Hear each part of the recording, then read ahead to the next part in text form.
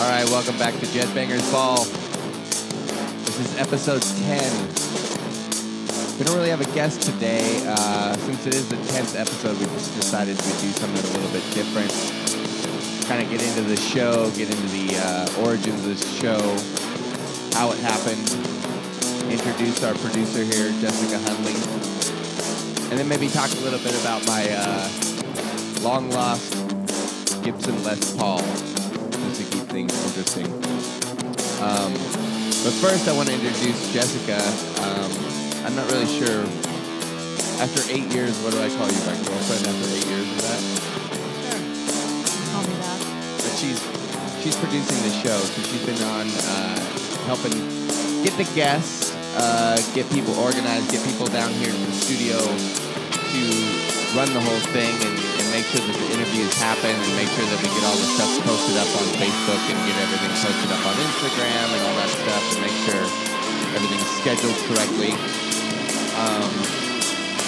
But Jess, I mean, what do you think sort of the idea behind this show was initially? So wait for the music to stop? Well, as a producer, I mean, yeah, that's your job. Here, it's going to stop right now. All so there goes the music. We also have Fonzie, our dog, is in the studio here. too. So if you hear any pitter-patter of a chihuahua's, so there he goes. He's sneezing right now. Or his nails on the floor. That's Fonzie. The origins of the show. I think, my background is music journalism. And you are also have done music journalism as well as A&R, and you're in a band now, and we've both been involved in music for a long time. And Fonzie wants attention. This is not really the time of the day where he goes for his walk, so now he's... Hey, Fonz, come here. But yeah, I think we just wanted to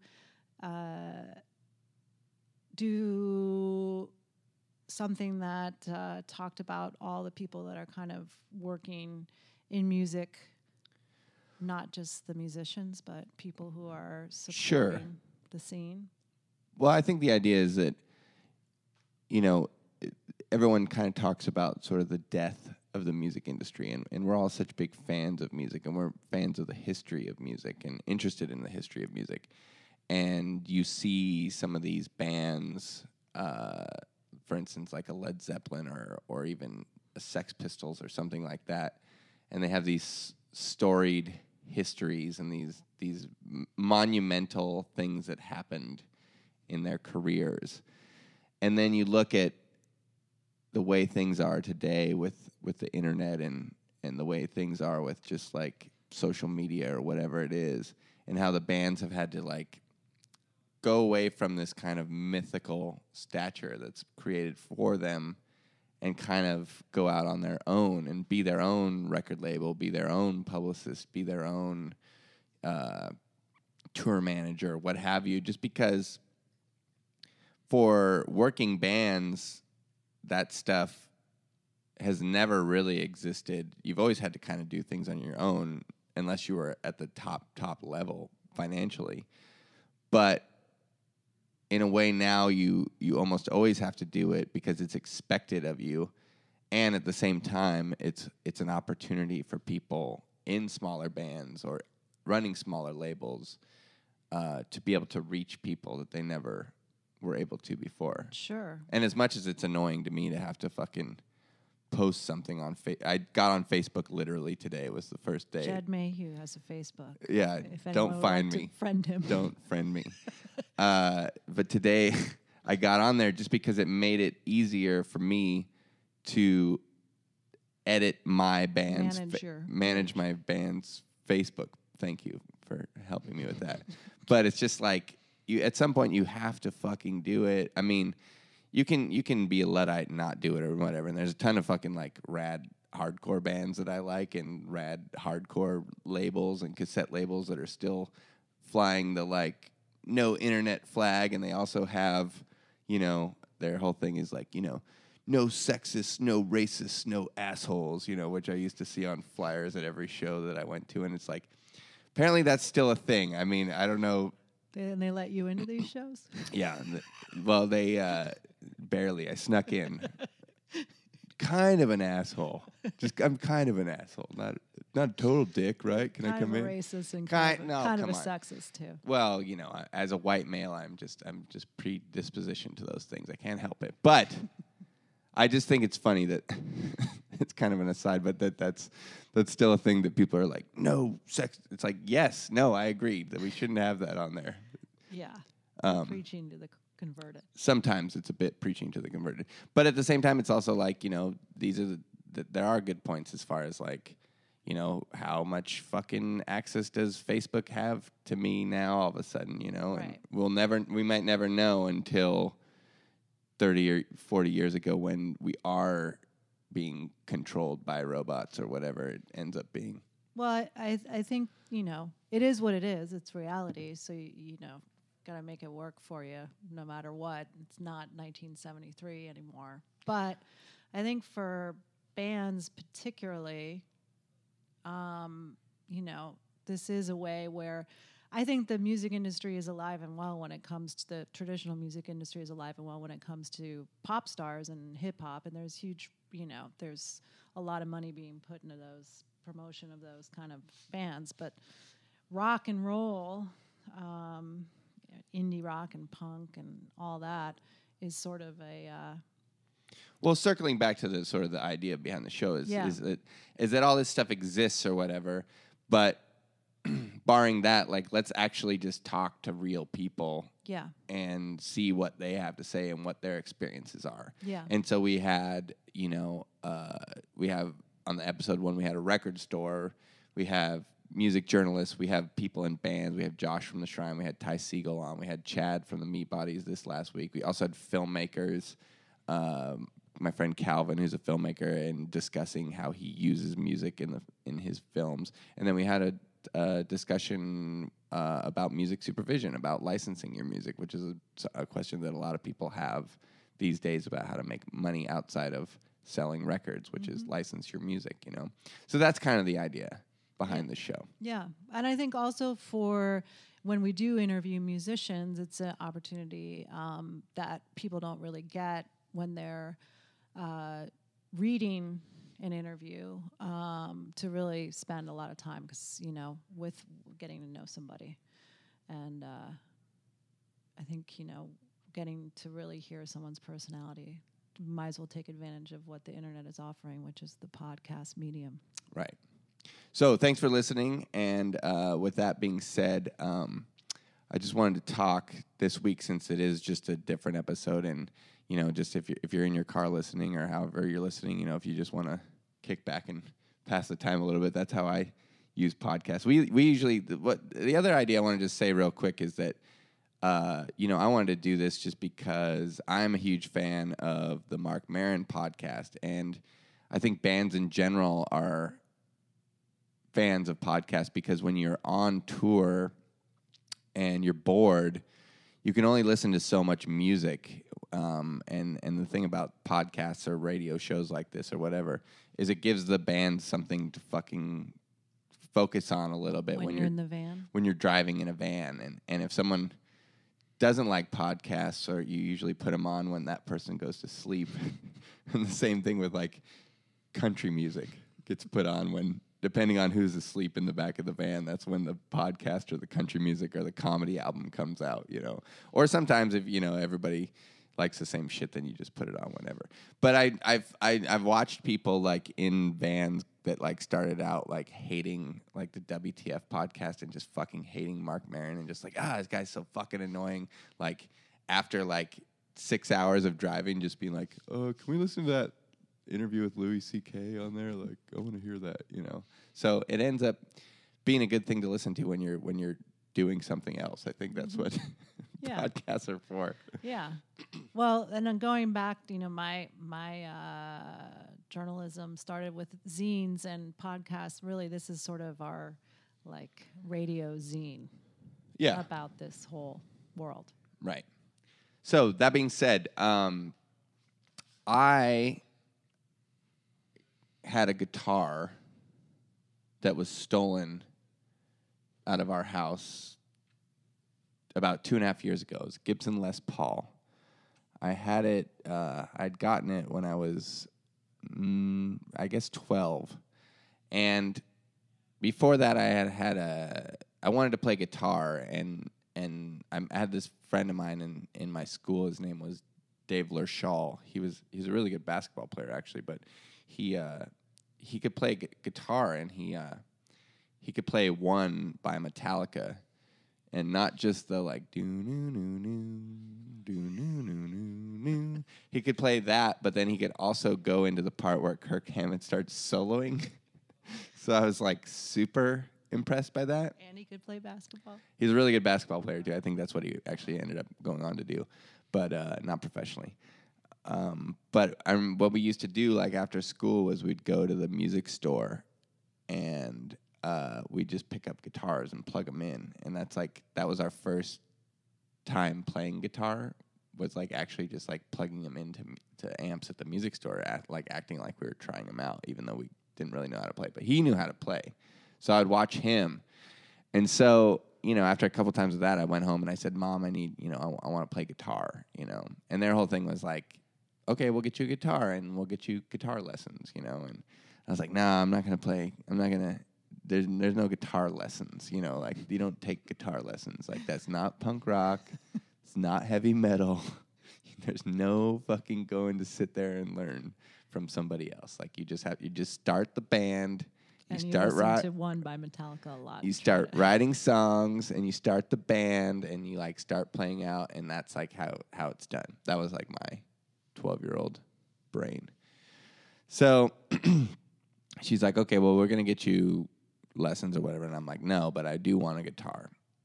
So finally, I wore her down and found this place in Ellensburg, Washington, which is about an hour and a half outside of my house, where I lived in Eastern Washington, Tri-Cities. And they had an ad in the paper that said, if you come here and buy a guitar up to $100, then we'll pay for your gas for the trip. So I told my mom, I was like, look, they'll pay for our gas. We'll go there. We'll get the amp. We'll get the guitar, And she said, okay. And I asked my friend Dave. Dave had a guitar and an amp, and I said, what should I get? And he said, well, don't make sure you don't get anything less than 75 watts. I got a Gorilla amp. It's 75 watts. So we finally get to the guitar shop, and I go in there, and I tell the guy, like, I need a guitar. He hooks me up with this, like, PV Predator thing. It's like a Strat-looking thing or whatever. I'm like, cool, it's a guitar. It's black. That's awesome. It's cheap. I think it's like $100 or something. And I was like, I need an amp. It's got to be at least 75 watts. My buddy Dave's got a Gorilla amp, 75 watts. The guy's like, whoa, man, that's a lot of fucking wattage, man. Like, you don't need 75 watts. I was like, no, man, I need 75 watts. He's like, dude, what size is it? I'm like, it's just like a little tiny practice amp or whatever. He's like, that's not a 75-watt amp. That's like a 10-watt amp. I'm like, Dave said it was 75. I'm not leaving here without a 75-watt amp. He convinces me to get a 10-watt amp. Right. So we get the 10-watt amp. We get the PV. We drive home. So I start playing guitar now in my room every day. I'm playing. On the PV. On the PV and the Park practice amp. Mm-hmm. Park was like made by Marshall. It was like their knockoff this is like brand. in your teenage bedroom. This is my teenage bedroom, It's got the Michael Jordan poster on the wall with a bunch of BBs that I had shot into his face with a BB gun in my room for some reason. Not because I didn't like him. It was just like it was something to do. And so I'm practicing on the guitar. I'm trying to learn Sabotage by Beastie Boys. That might have been later. But anyways, I'm learning something like that. I'm learning to play guitar, but on my own, without lessons. So I didn't realize I was playing every day for like 3 months, and nothing was coming out. It didn't sound right. It just sounded like clinking and clanging, It didn't sound like a guitar at all? No, it didn't. It just sounded like noise, like just like. You just thought that was your skill level? I just thought that I would get better. It just sounded like somebody hitting like something on a piece of metal. That's what it sounded like. Little did I know I was creating industrial rock in Richland, Washington in 1992. But no, it just sounded like weird metal clanging noise. And so what I didn't realize was, so finally my mom, after 3 months, is like, you're not even playing a song. You call me into the room and you stand up and you play Sabotage by Beastie Boys, but you're not really playing it. You're just like strumming along and dancing in front of me. So, Barb. So my mom, so she's like, here's what we're going to do. We're going to get you lessons. And I'm like, well, I think my guitar is not that good. I think that's the problem. Like, I think I need a better guitar. She's like, I'm going to get you lessons. I was like, well, I think I need a better guitar. She's like, okay, how about this? If you take the lessons, we'll buy you a better guitar. And now this is how I remember this. This is, now we're going back like, over 20 years. But I went and took the lessons. That's a whole nother story. The guy was like a big fat like cowboy dude, but he used to be in a hair metal band. Mm-hmm.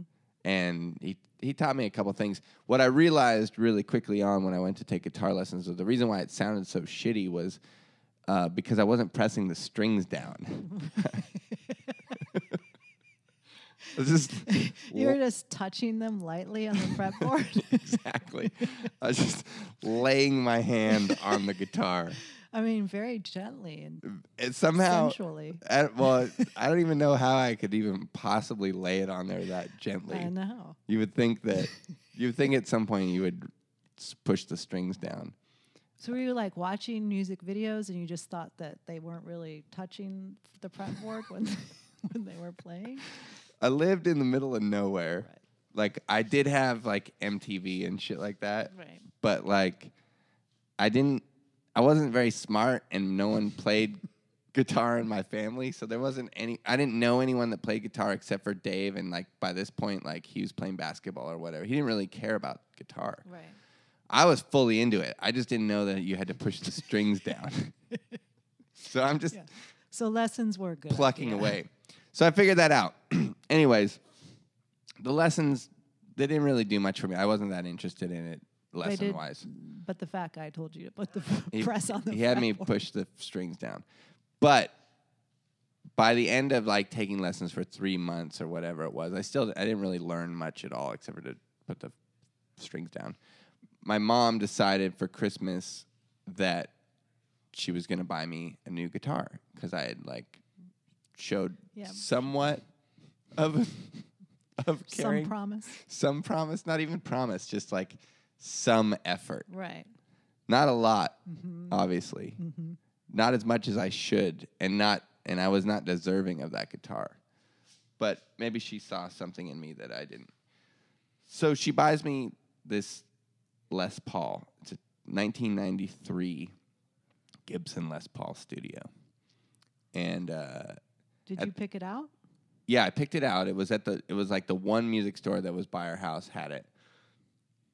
I think it was like $700 at the time on sale, and it was new, but they were like that's pricey. $1,300 like was like the retail price, but for whatever reason we lived in some shithole town and they had it for cheap or something like that. Or it was on sale, but it was a lot of money though at the time. Sure, it's a lot of money now. I mean, we lived in we'd lived in like an apartment and stuff like that, so we weren't like rolling in the dough. I was the only person I knew who lived in an apartment, actually, at that time, where we lived.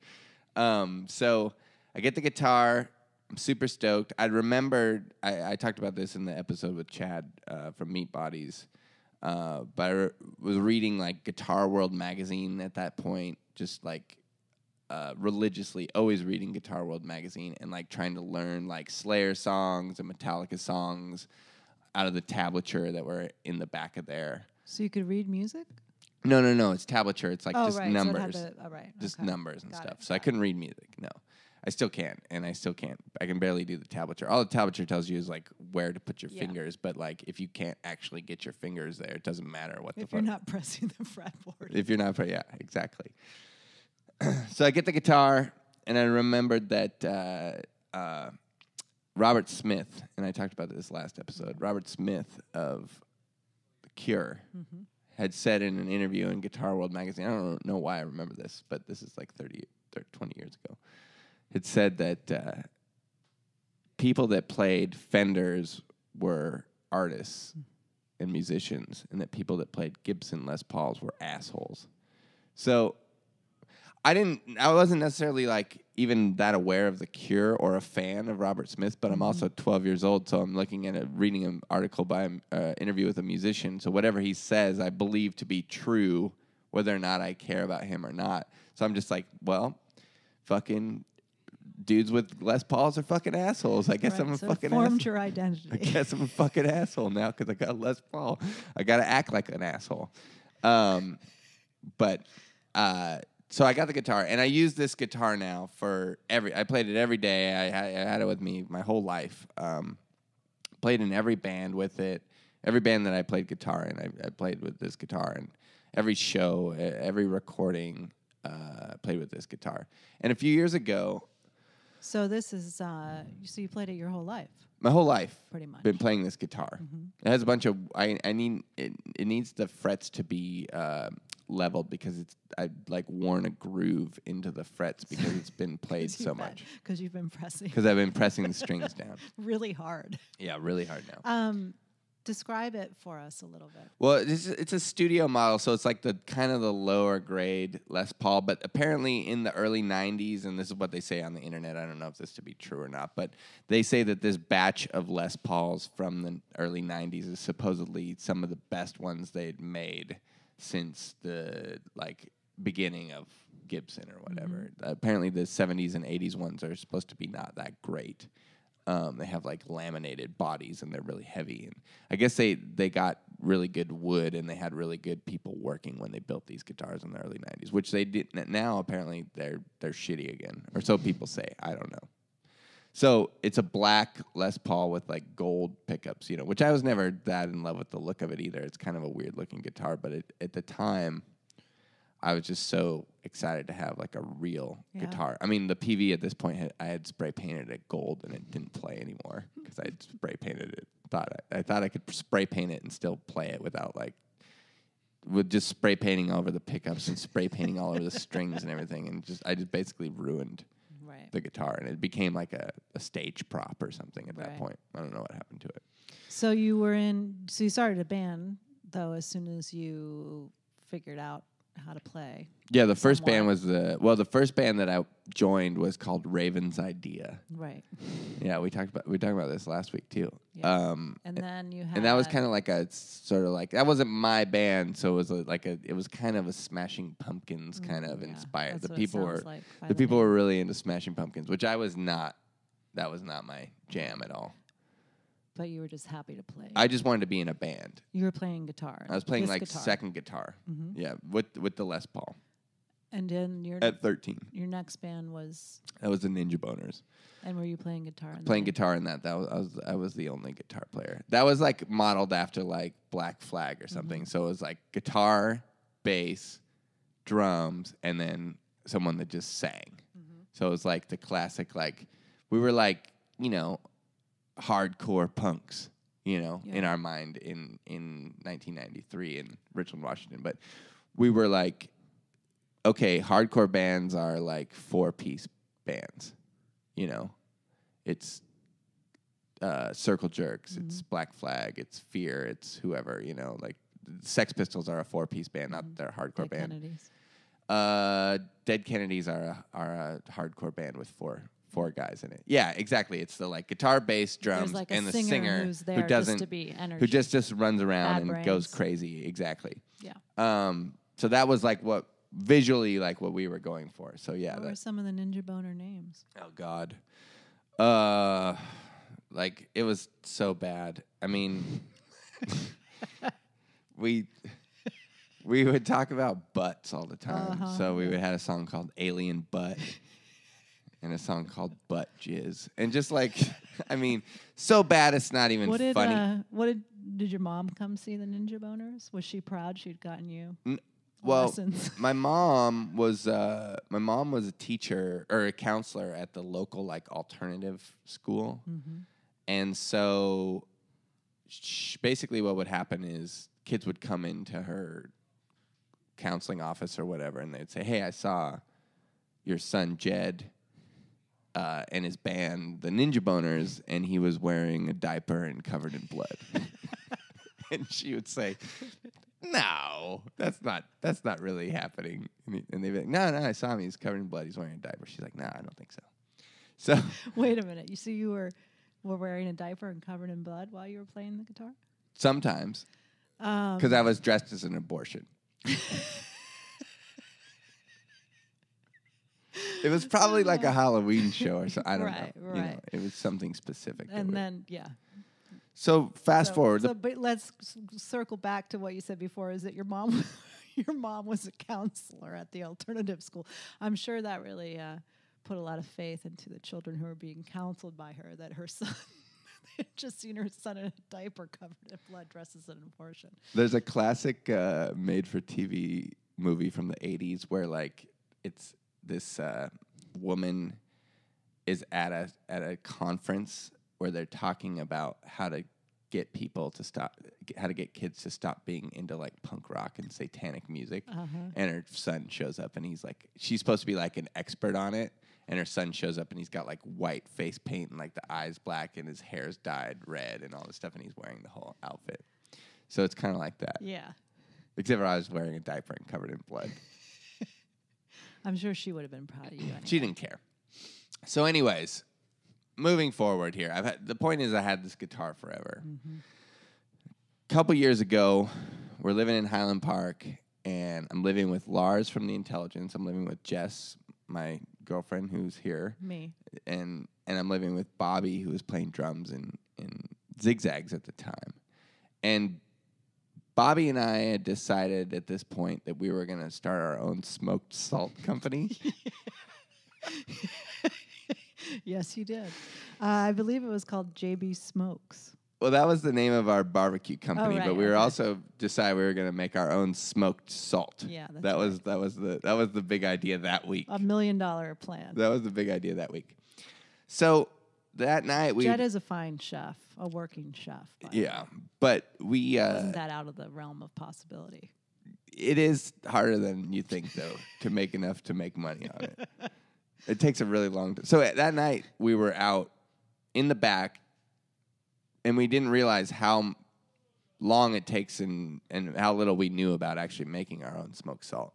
But it takes a fucking long time to smoke a very small amount of salt and to get that smoke to stick on there. So we were out there drinking beers. Some of our friends came over. We were out there for hours just smoking salt and drinking beers. And finally, we decided to go to sleep. Smoking salt and drinking beer. Yeah. So finally, we all decided we're going to go to bed. And I lay down and I go to sleep. In the middle of the night, I woke up and saw and like heard something and went out to the garage and saw that our garage door was open. I don't even think we were asleep. I think we were like watching Workaholics or something on Roku. Probably watching Workaholics. So I go out to the garage and it's open. And I think I was just drunk. And I just went like, and I knew something was wrong with the garage door before that. Our garage door faced the street. Yeah, and it apparently was broken. So I just assumed that it had popped open on its own, and I closed it, and I went back to bed. And a couple weeks later, we were on our way to play a show, and we were loading some stuff up out of the garage. And when I went in there, I realized that they had taken my guitar, and they had taken a bass. They had taken another guitar that we had. They'd taken a bunch of Lars's drum stuff. And they had taken also my 10-watt practice amp that I also had since I got the guitar, since I got the PV. So I'd had that even longer. So I was devastated, but I was on my way to a show. The reason the guitar was in the garage is because you deliberately did not want to bring it on tour or to play shows. That's with right. Zags because you cherished it so much. That's right. I had actually retired the guitar because I was worried about leaving it at a show and having somebody walk off with it, just because at that point it was worth more to me sentimentally than it was to play it on stage or whatever. So I was keeping it at home and not at the practice space anymore because I was just playing it at home and not playing it at shows. And so the fact that it got ripped off then was even more of a bummer. So we go and we play that show that night, and it ended up being, it was just one of those things where I had to just fucking get over it. And, I called my parents, and they were just like, well, shit happens, and I was just like super bummed and felt really bad for losing the guitar that my mom had bought for me.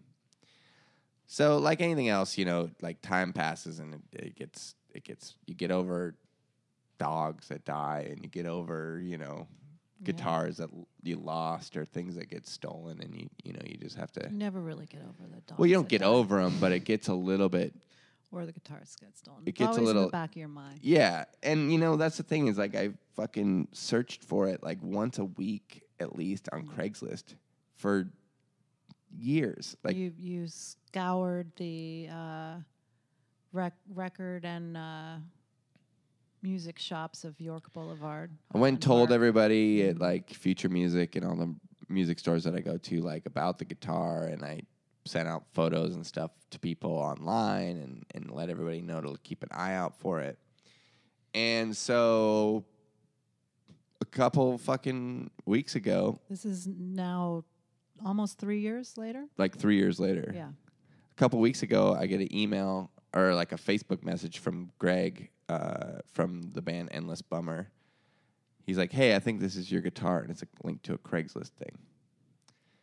And I look at it, and I'm like, fuck, that's not my guitar, Like, it's, like, I don't know why I didn't think it was, but just, like, I was like, it can't be or whatever. And the ad said that there'd been a broken headstock on there, So I was like, fuck it, that's not my guitar, And I decided to look at it again. And I looked at it, and I zoomed in on some stuff on there, and I realized, like, that's my fucking guitar, because there's things on there that I had put on there. Yeah, a little piece of leather. A little piece of leather that was on the back, like on the one of the, I guess the strap, whatever you call it, the little strap button. I'd replaced it with the piece of leather because the thing had broken. I had replaced one of the tuners that had broken, and also I used to just, where I lived, like I didn't have fucking a skate shop to go to or to get stickers, so I used to just cut fucking pictures out of magazines, like heavy metal magazines or whatever, and just tape them onto my guitar with masking tape. And then, like, years later, as I got older, I like realized how kind of dumb that was. So I just would rip the photos off of the guitar and kind of try and make it look like it wasn't. It used to have like a big Dead Kennedy sticker on it at one point. I took that off because that was stupid. You, when you say you took pictures out of you have like a picture of Randy Rhoads like taped onto your thing, or no, I had like if it was an article on like Slayer, it would have the the Slayer logo above the article, and I would cut Eddie from Iron Maiden. I also had like a photo out of like a porno magazine that was like a it was like a guy with like a gigantic penis and a woman sitting next to him, like holding her cheek, like wow, like going like ooh, oh my, ooh, oh my, ooh, yeah, it's so like big, looking very pleased by it. Oh, okay, yeah. That was taped on there, like on the back, I remember one time on the back. Yeah, it was on the back of the guitar. I remember one time my uncle picked it up to like look at it, and he's like this very religious guy, and I was like, I don't want you to play that. Can you put that down? I don't like people playing my guitar. I just didn't want him to look at this giant black penis on there with a woman that was going like, ooh. And it looked like it was from like the 70s too. I don't know why I put that on there. Yeah, especially on the back. I thought it was funny. Like just so you would know it was there when you were playing? Yeah. Okay. Yeah, exactly. It's like when those women put those like vibrators in their underwear and they go to work. It's just so they know. That's what it's about. So I don't know why I had it on there. I have one on right now. Yeah, okay. But anyways, so I get the fucking... So it is your guitar. It is my guitar. This is 3 years later. 3 years later. Craigslist ad. Greg, who knows guitars, works on guitars of the band Endless Bummer, finds it and remembers 3 years later, hey... Because he's even more OCD about like gear than I am. Yeah. So he was like up in the middle of the night, like looking for deals on Craigslist. Right. We contact the seller. I had you write him. Mm-hmm. I had Greg write him, and I wrote him. And he never wrote back to me. He wrote back to me. But he wrote back to you. And so we decided to like meet up and get the guitar, saying that it's me. Saying that it's you going to go down and get the I guitar. said, sure, yeah, I want to buy it. I'll buy it now. I'm going to come down right now. Yeah, where are you? Where are you? I'm on the corner of Crenshaw and Slauson Boulevard. He gives an address that, for those that don't live in Los Angeles, is sort of the heart of South Central Los Angeles. Well, it's like, it's like watching Boys in the Hood or something. If you don't live here, and I'm not from here, but like in my mind, he's like, I'm on the corner of Crenshaw and Slauson. I'm like, isn't that where the swap meet is from Boys in the Hood, where they like everyone gets shot or whatever in that scene where Ice Cube is like, do we got a fucking problem here? And he pulls out his gun or what? Isn't that where that scene takes place? Slauson, Crenshaw, swap meet. Also, Friday was also filmed in that area. Anyways, that's what I'm thinking when I first hear this. Like that. Oh, it's more Boys in the Hood than Friday. Sure, that's where I got to go get the guitars. Yeah. In from that scene. Yeah.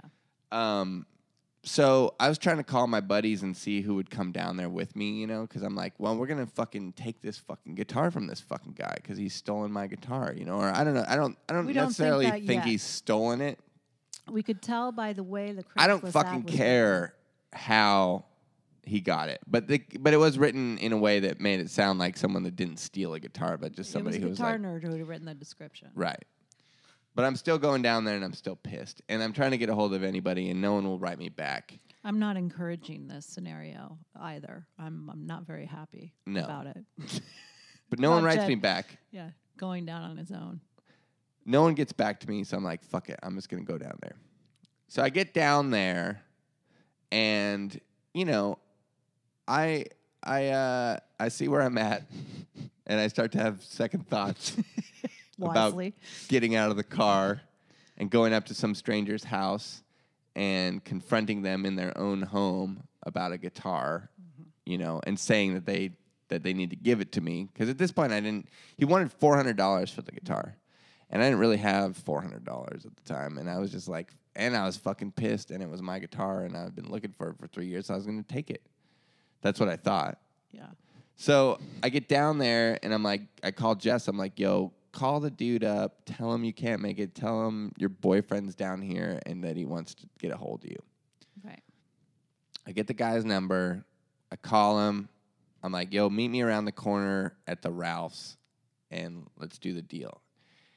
And his name is Mike. That's all I know at this point. His name's Mike from Crenshaw. That's all I know. When I get him on the phone, it's obvious, like, that he's a nice guy. Like, he's like, a white guy like me, and I'm just like, he's like some... And he's kind of dweeby. Well, no, I don't want to say he's dweeby, but he's like he's like a kid, He's a kid. He's a white kid. Sorry, Mike, I didn't mean to say you were dweeby. No. No, that's a horrible thing to say about Mike.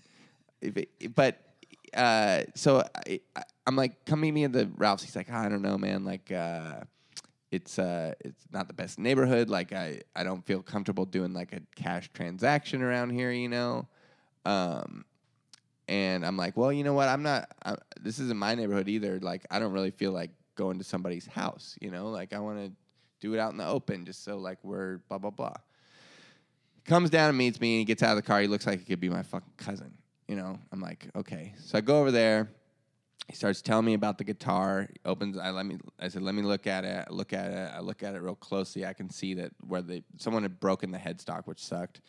And I could see where the tuner was replaced. I could see the little leather thing that I had put on there. I could see like all the fucking mask or Scotch tape that was still in the exact same places that I had put it on when I was a kid. And he gets done telling me about the guitar, and then I say, okay, well, let me tell you about this guitar. This is my fucking guitar. It got stolen out of my house 2.5 years ago in Highland Park, So I'm taking it. He's like, and he starts to get a little nervous. And he's like, well, I paid good money for it. Like, you can't just, like, take it or whatever. I'm like, it's my fucking guitar. I can do whatever I want, And then he starts to get upset. And then I got upset, and I started to feel bad because now I'm like fucking bullying this kid in this parking lot of Ralph's over this guitar. So I don't really have the money at the time, but I want the guitar. So I said, all right, I'll give you $200, and I'll take the guitar, or we can like call the cops or what, And he's like, well, I paid for the guitar, and blah, blah, blah. So by this point, I'm just like, fuck it. I just want the guitar back. Like, I don't care about the money. I just, as like I said, it's a sentimental thing, I'm like, all right, let's go to the fucking, like, where's the Wells Fargo? I'll follow you there. So he gets in his car. I follow him. We get to the bank. Takes a little while. By the time we get there, he gets out of the car, and I'm like, yo, man, listen, I'm sorry. I came at you so, like, hot. Like, I was just kind of freaking out about seeing my guitar again, and I don't know. All I know is it's Mike from Crenshaw who's got my guitar. I don't know you from anybody, And he's like, well, now that I think about it, now that I had a minute to think about the situation, the way that I got the guitar was really kind of sketchy. And I don't want to go too into that, But basically the deal was that he had bought this guitar off of a guy that had told him that he had a Fender Telecaster for sale. And when he showed up, the guy pulls out a different guitar and sells it to him. And this kid's thinking like, well, he just has another guitar and it has a broken headstock, so I'll pay for it, Long story short, I get him his $400. I give it to him. He actually gives me $50 back, and he's like, "Hey, listen, I don't want to make any money off of this because $350. Bought it for $350 is what I paid for it. I was gonna try to make $50 on it for the hassle of like having to sell it, but this is your guitar, and I don't want to, make any money in it. So, thank you, Mike. I appreciate that. He's also from Oregon too, which kind of blew my mind, And thanks to Greg for finding the guitar. Not only that, but fixing it. And then Greg ends up fixing the fucking headstock for me now. So the point of the story is that there's no point to the story. The story is that I got my guitar back. Never give up hope. Well, it kind of blew my mind, and it's like it's made me getting that guitar back a lot of like weird sort of things that I've been upset about for the last year that I kept telling myself were like not that big a deal and that were kind of minor were still like really bothering me all the time and like thinking about them a lot, even though I shouldn't have been focusing on things. It's like trying to focus on things that you have no control over or other people or, And when I got that guitar back, it sort of like switched this thing off in my brain that made it a lot easier for me to not focus on those things since I got that guitar back. Just because I felt like, I don't know how I felt, but I just felt like if I just focused on more positive things coming, it's like, when the universe is telling you like that you should change your tampon or whatever. Well, no, I think it's sort of symbolic that you're about to, that the guitar has come back into your life at a point when you're about to make your second record, you're about to go on tour, you're doing all the things that you dreamed about when you were 12 years old, not pressing on the fretboard, that someday maybe you'd get to do with that guitar. And right. Now the guitar is here and back in your life as a symbol of your sort of adolescent dreams come true. Okay. Anyways, I got the fucking guitar back, Yeah, so that's awesome. Killer. So we also found a dog last week, and through Craigslist, found the owners. So Craigslist is pretty well, that's awesome. true, and we were kind of bagging on the internet a little bit at the beginning, but but it is for things like that's the problem. It's like it does so much horror to the world, like all this horrible, so much beauty. But there's things that are good, like you find a dog, and within 2 days, you can find the owner. Because you put it on a dog lost Facebook page, and all these people start looking for it, and then these people see it, and then the guy gets his fucking dog back. Yeah, the internet. The greatest thing is community, and the sort of community that it's created, and that's what we're trying to do with the podcast as well. And thank you for listening. And this has been a very special Jedbanger's Ball. And I want to thank Jess for helping out and doing this for me and being so involved with everything. Thanks everybody for listening. We'll see you next Stay week. tuned. We'll have a guest next week. Yeah, not us. Not us. All right. See you next time.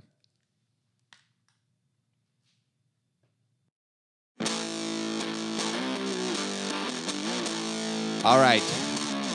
That was a different episode of Jedbanger's Ball. I want to thank Jessica for being on the show and producing the show, and our other producer, Nicholas Fahey, for producing the show. We're 10 episodes in. I don't know yet who's going to be on the show next week, but follow the Instagram. What's that? Well, we don't know if he's going to be available or not. I can't even hear you right now. Follow us on Instagram at Jedbanger's Ball. You can find us on Facebook. As soon as we know who will be the guest, we're going to start putting that stuff up there. Once again, we're recorded here at the Green Street Studios in Los Angeles. Thank you to This Is Not a Pipe. And thank you to you guys for listening. And thanks to Greg for getting my guitar back. And thanks for Mike for selling me the guitar and for giving me $50 back. And thanks for my mom for originally buying the guitar. This is Jedbanger's Ball. I'll see you next week.